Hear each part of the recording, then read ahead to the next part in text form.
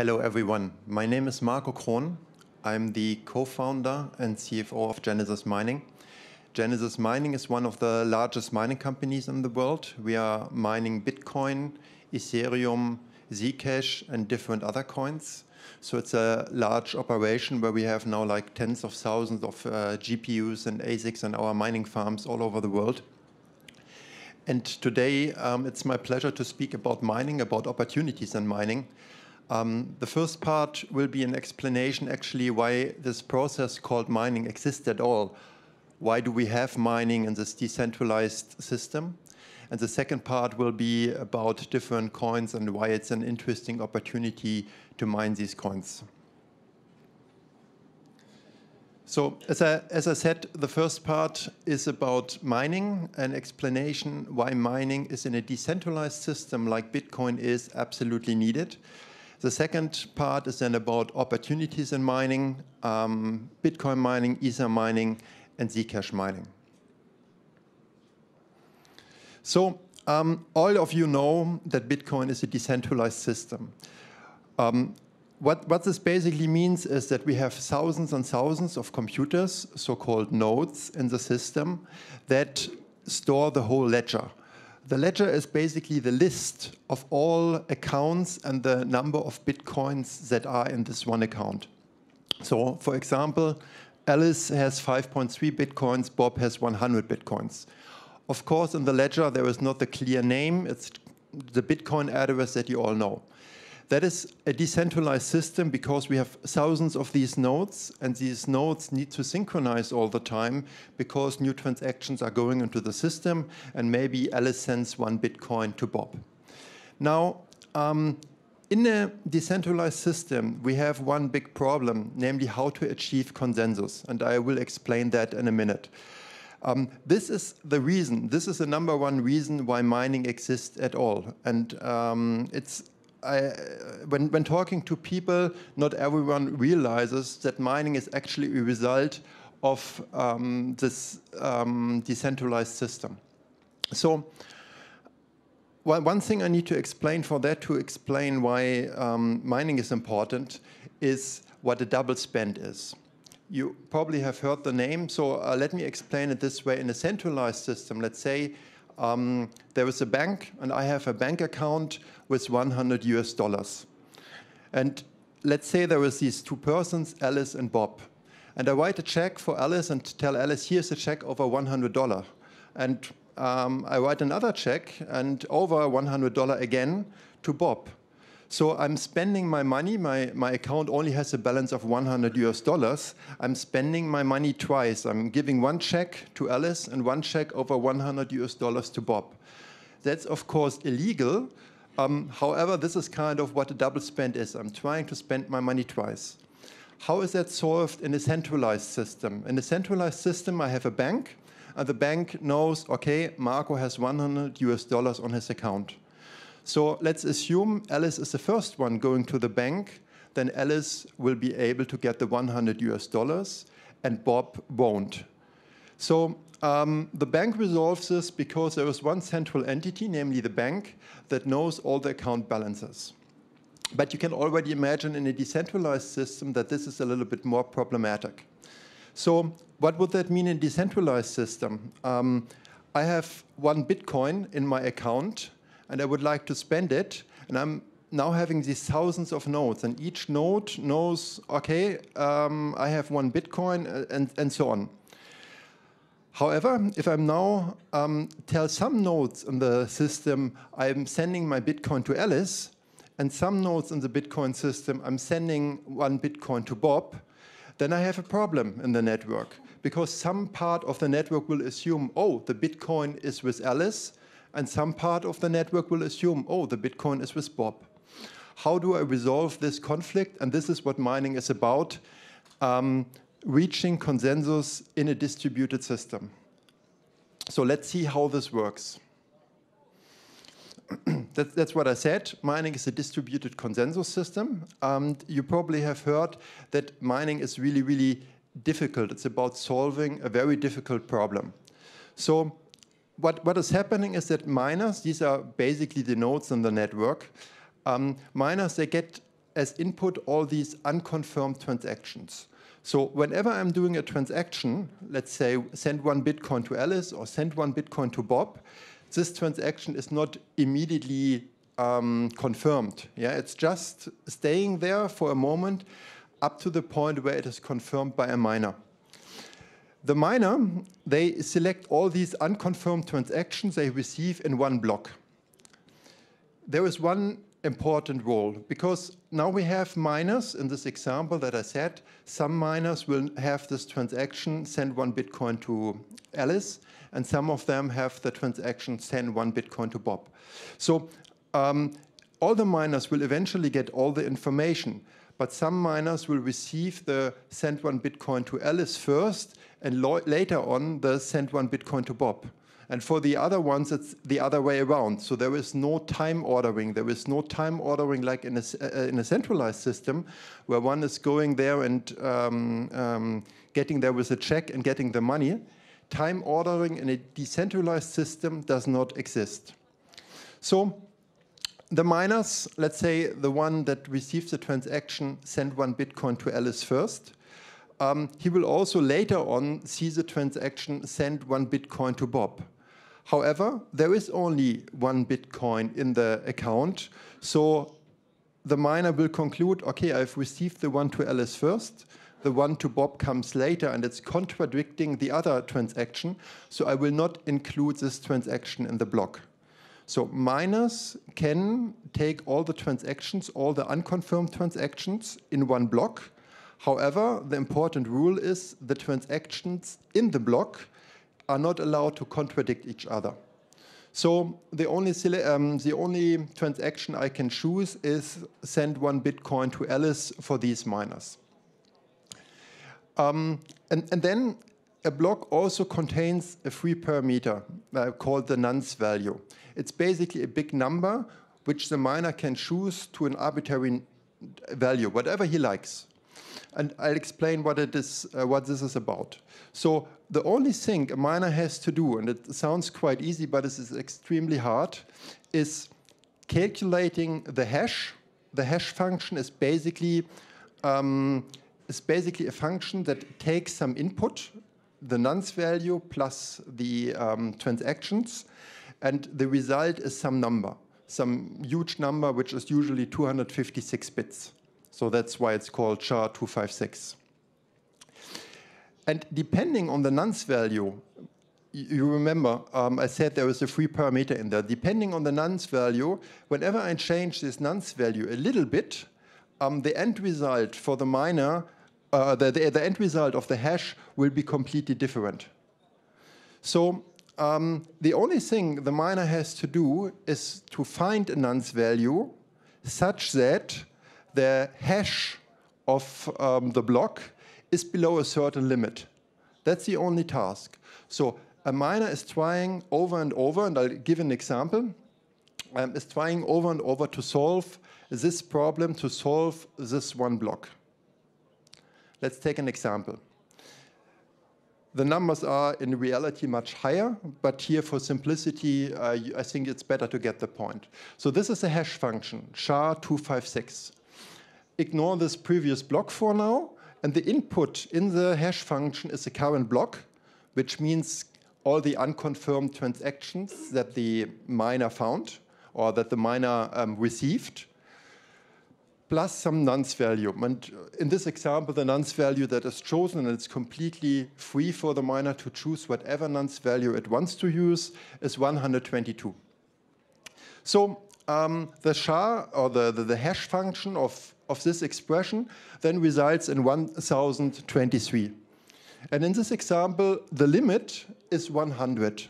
So the miner has to find a nonce value, in this case, we tried 122, such that the result is smaller than a given threshold.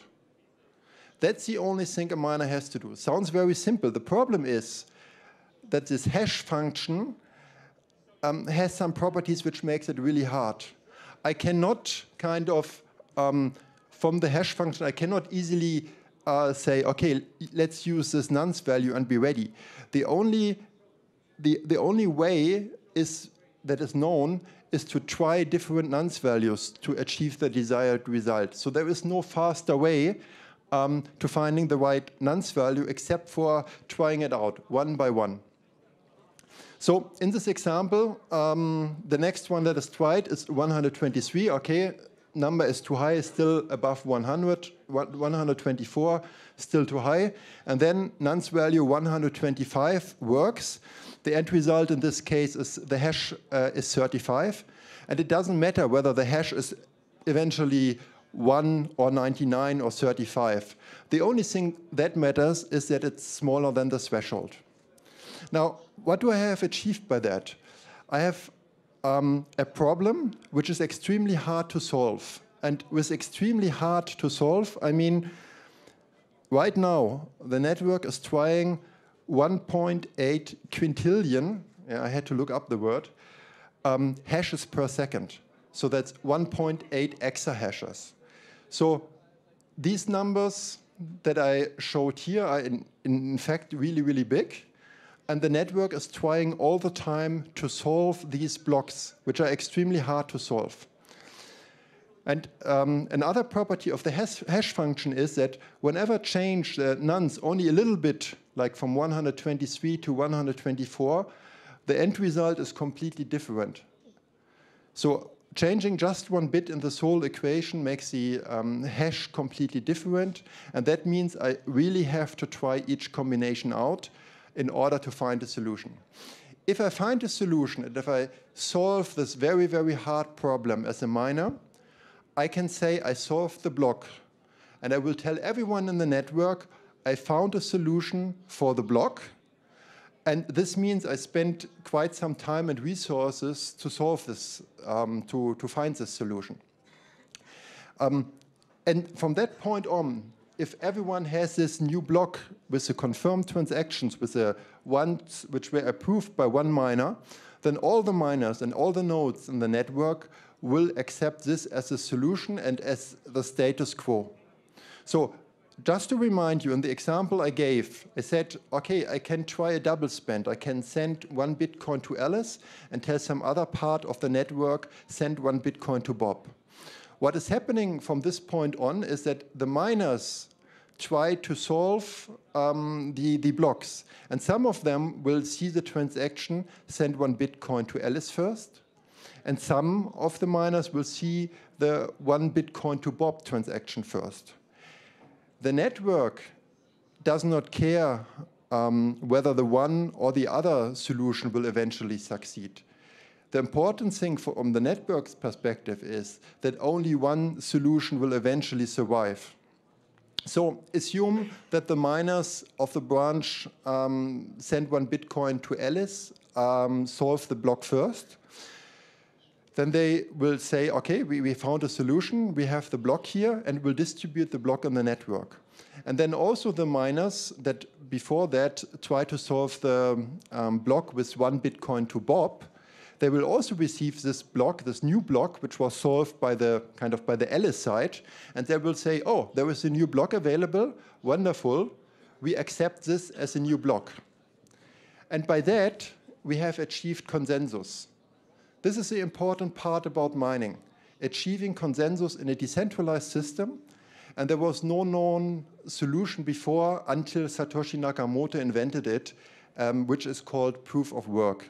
Proof of work because the consensus is achieved by this massive work. So I explained the main reason why mining exists at all. Achieve consensus in a decentralized system. That's the most important thing. Without mining, there would be no consensus and there would be no decentralized currency. The second thing is distribution of new coins. Otherwise, if, let's say, all the coins at the beginning would be with one person, it would also be a little bit boring. Yeah, then 21 million coins would be with Satoshi. Now, with the mining process, I have the possibility to kind of issue new coins and give it to all the users, so there is kind of a more fair and more even distribution of coins among the players. As you probably know, average Bitcoin block is found every 10 minutes. The system readjusts the difficulty that's this threshold I mentioned, which was in the previous example 100. And we adjust the difficulty in such a way that if there is new hash rate coming to the network, that the difficulty level will be increased. So it will be harder and harder to solve the problem. An important event that took place recently, that was the Bitcoin halving in July 2016. So every 4 years, or to be more precise, every 210,000 blocks, the number of Bitcoins you can earn per block is reduced, and we are now at a block reward of 12.5 Bitcoins.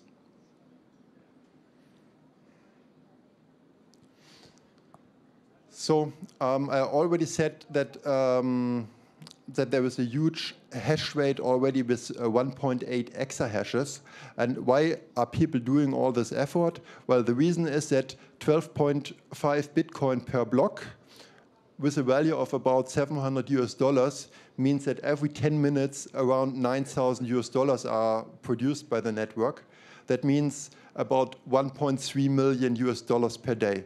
So miners are very interested in receiving this block reward, and in addition to that, they are interested in getting the fees for the transactions.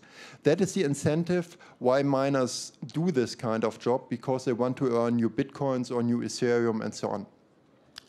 Quite interesting, last time I was here in April 2016, we were still with a block reward of 25 Bitcoin. The value was $400. So that means 1.4 million per day. So from that perspective, there is not much difference between the 1.3 and the 1.4. So the monetary incentive in terms of US dollars is more or less the same. In the mining field, an evolution took place. And in the beginning, Satoshi Nakamoto could mine Bitcoins with his CPU. So he had a number of computers, that's already known, and could mine Bitcoins with a CPU. But later on, a guy named, I forgot his name, Laszlo, he invented GPU mining. So he saw that this problem, this hash function, could be solved more easily on a GPU. So he used the GPU, and the GPU was about, let's say, 50 times faster than the CPU. From that point on, everyone was mining with the GPU. Later on, then people also used FPGAs, field programmable gate arrays, and what we have basically since 2013 is ASICs, specialized hardware that is extremely fast in solving this one equation, namely the SHA function, the hash function, but is not usable for anything else. ASICs is basically the only thing you can use these days to mine Bitcoin. There is no other way. All the other solutions are way too slow. So what is the difference between home mining and large-scale mining? So home mining, and that's how we started as well, basically looks like that. Yeah, it's, you can do it to a certain scale, and it's a lot of fun, and you will learn a lot of things, but it's kind of getting messy at some point. So it means you buy hardware from retailers. It could be a GPU, could be a specialized ASIC. Here, for example, from Bitmain. Yeah, that's such an ASIC you can buy, and you can have it at your home. There are a number of problems related to that. Yeah, you need to import it. You may have to pay customs. You have to pay for electricity and so on. So that's kind of, and it doesn't scale very well at your home because these machines consume a lot of electricity. Second thing is, usually you want to use for GPUs standard hardware, and you will probably use the open source software that is available to run these machines. If you want to scale the whole thing up, you will see, okay, some of these things need a little bit different way of handling them. What large-scale miners are doing is, like us, is buying directly from the manufacturer, and we don't buy like 5 machines, we buy like 5,000 machines. So we have huge warehouses. For example, this one here is our farm in Iceland, where we are mining Ethereum on Zcash. Zcash is also GPU mined. So what you can see in this picture here, all of it is GPU mining. So there are thousands and thousands of GPUs. The second important thing is that you have infrastructure which works and scales very well. So you need huge warehouses. You need to take care of cooling, which is extremely important because all of this hardware and all this electricity consumption is producing a massive amount of heat. So you need to take care of that. You also need to take care of machines that fail, that needs to be resetted. You have to have a good monitoring and maintenance team that knows what is happening with the farm. And the third thing is we have customized software for running these farms, for running the machines, which are a little bit more tweaked than the official versions. So in order to be efficient in the mining industry, and I will give you an example what happens if you are not efficient, there are three important things to consider. Three things you need to be successful as a miner. Because the mining industry is a very competitive field. If you don't kind of mine the Bitcoin, someone else will do it. And if you are too expensive and if your electricity is too expensive, someone else will have cheaper electricity.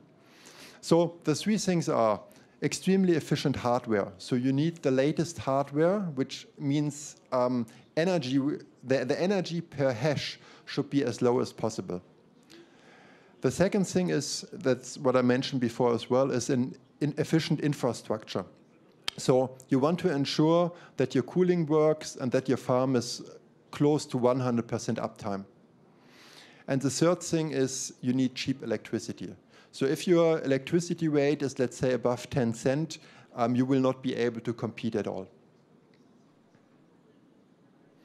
So this is an example of three. This is kind of a potential, or that's kind of a potential example where you have three different miners. You have the highest efficient miner called 100%.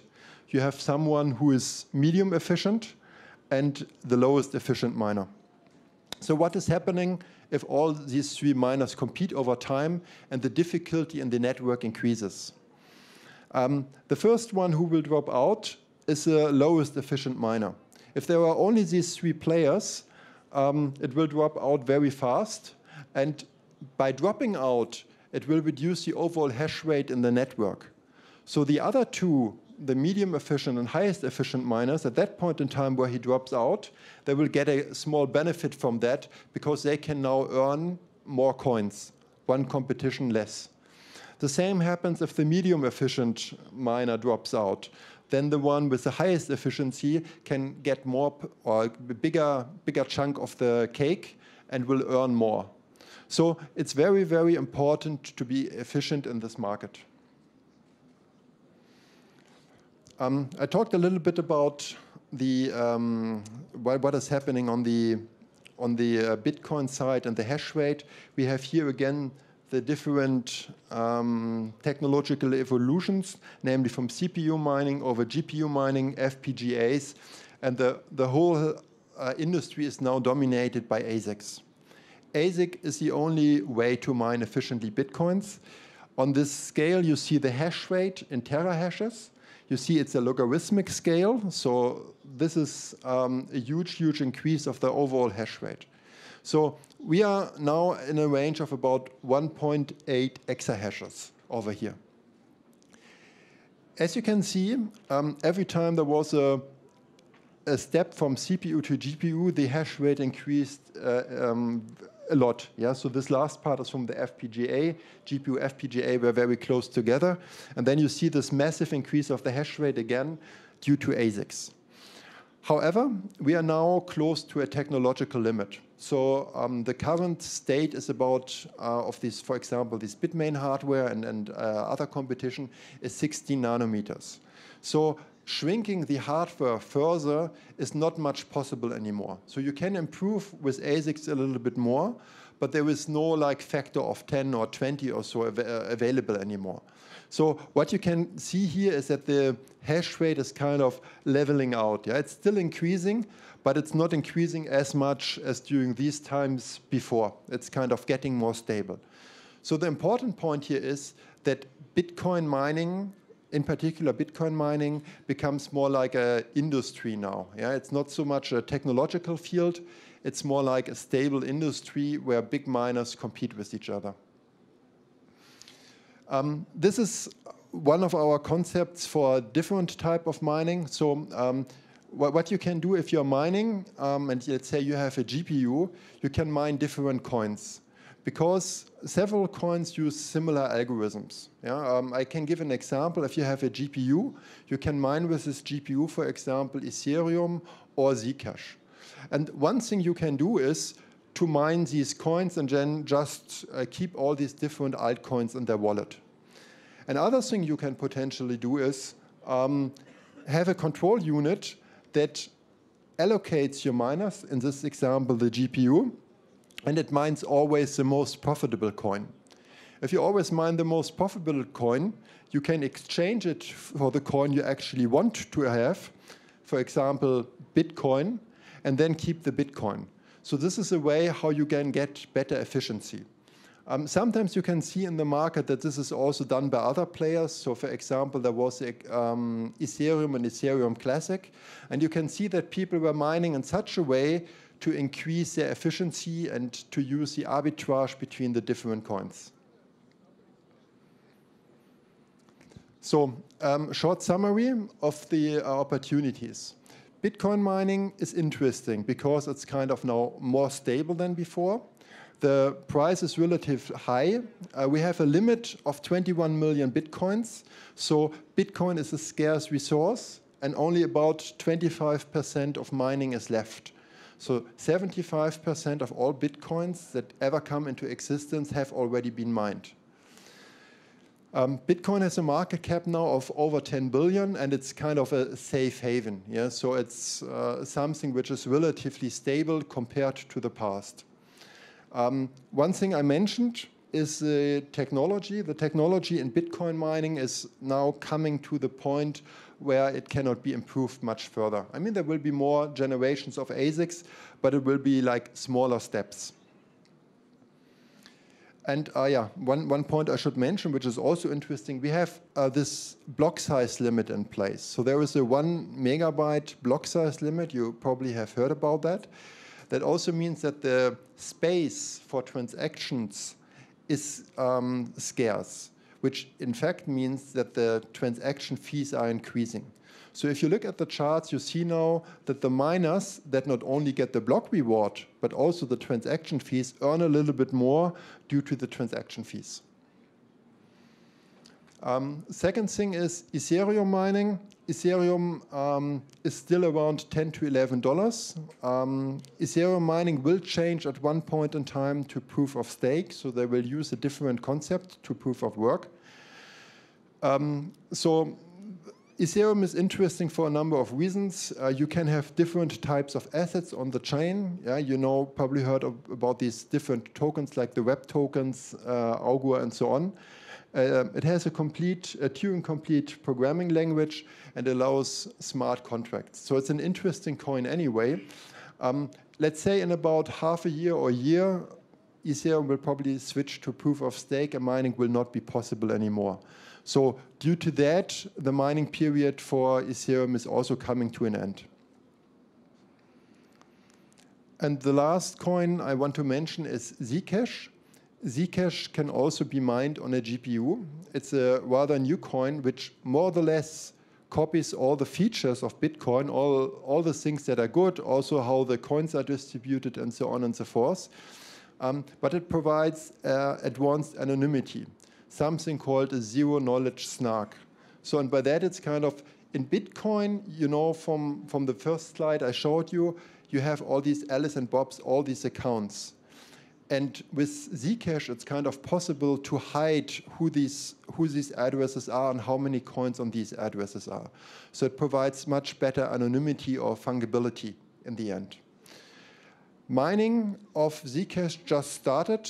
It's kind of just a couple of weeks ago that this coin is mineable at all. So this is actually something which is quite interesting because there is an opportunity to mine from the very beginning. Thank you very much. Well done. Thank you, Marco. It was best presentation about mining in my life. Yeah, really. Yeah, 20 minutes, and you know, you know all about mining. One moment, yeah. Do anybody have question? Yeah, great.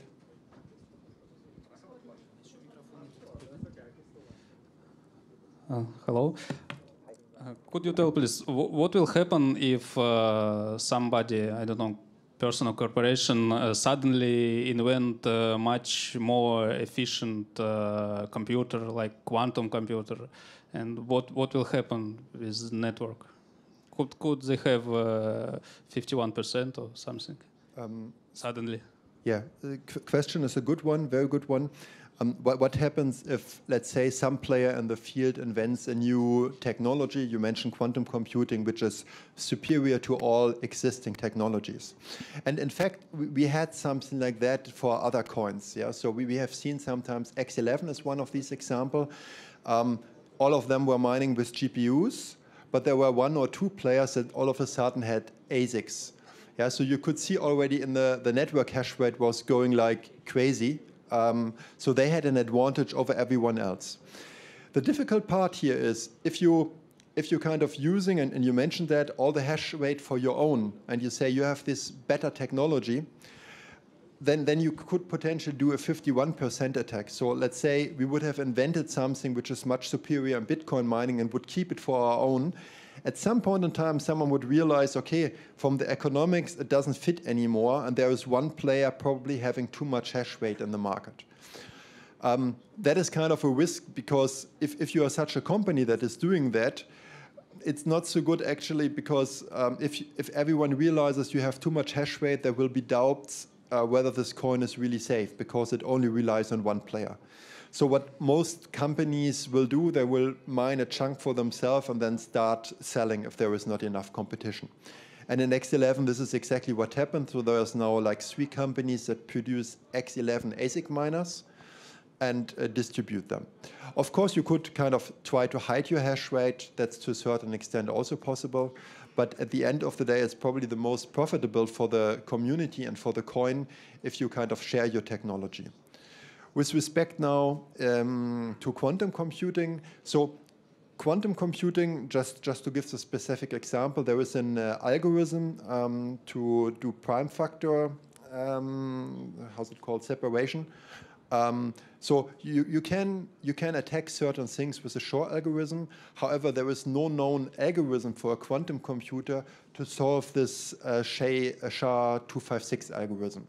So even if there is quantum computing available, I would be, let's say, relatively sure that the mining process itself will hold, because there is no known algorithm at the moment. Thank you. Hey, Marco. Hey. Tone Base. So you guys started out as Bitcoin mining, and then you added Ethereum mining as your next major one, and now you've added Zcash as the next major one. Okay, so it's like a 2-part question. So one of them is, you only have X number of resources.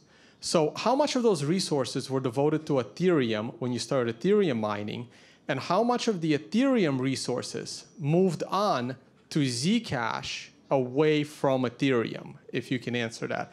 And my other question is, at the end of the day, are you guys mining Zcash and Ethereum just to get Bitcoin because you're more competitive in mining them by selling them and getting to the Bitcoin? Good questions. Most of our resources are sold to clients. So the client at the end of the day owns the hardware or leases the hardware from us.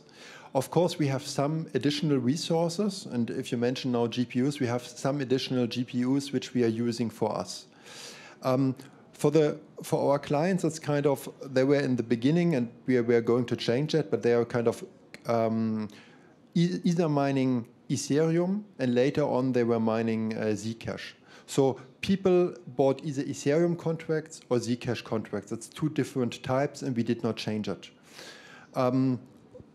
Of course, it would be, let's say, economically beneficial to change some of the hash rate from, let's say, from Ethereum to Zcash. Because what you mentioned is basically you want to mine the most profitable coin. If you see Zcash is going up and it's a high value and there is not so many miners on that, then you would move over some of the hash rate.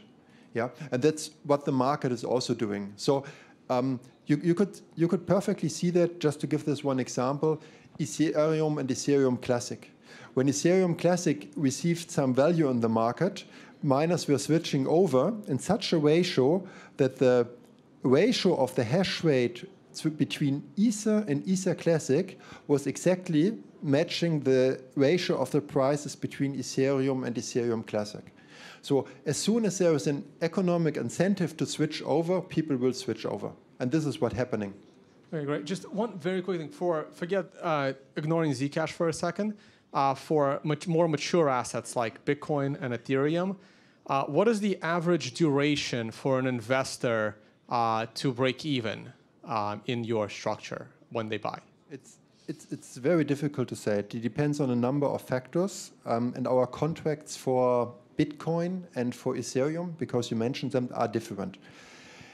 In Bitcoin, as I said, the industry has a phased transition in the sense that the technology you use these days will last for a much longer time.